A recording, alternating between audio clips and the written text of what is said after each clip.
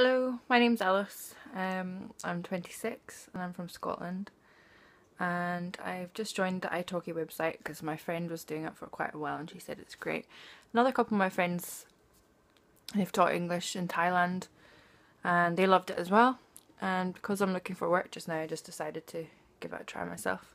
Love talking to people, really good grasp of English, so seemed perfect. Education, I've got a degree in psychology from Glasgow University, which is a really good university.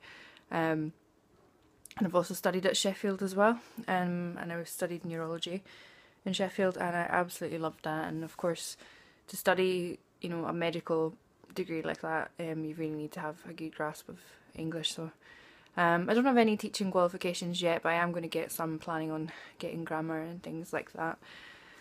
So I've got my wee list here. Work background, what I've done is care work, working in shops, and more recently fundraising for charities.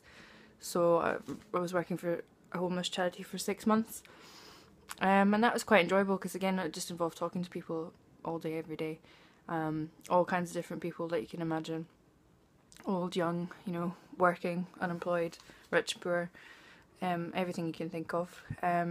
Now how I teach, I don't know because I haven't started yet, but that's something that I want to learn as I go along with the people that I'm teaching. So it will be kind of working together to get something that works for us both.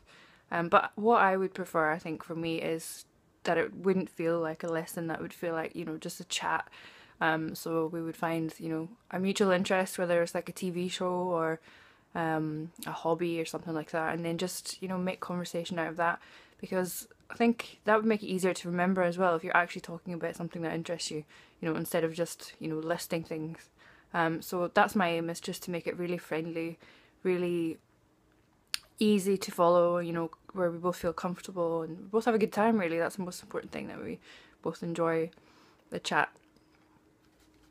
Yeah, so that's pretty much me. I'm really looking forward to getting started. Going to get on top of getting these qualifications, grammar certificates and things like that. Yeah, can't wait.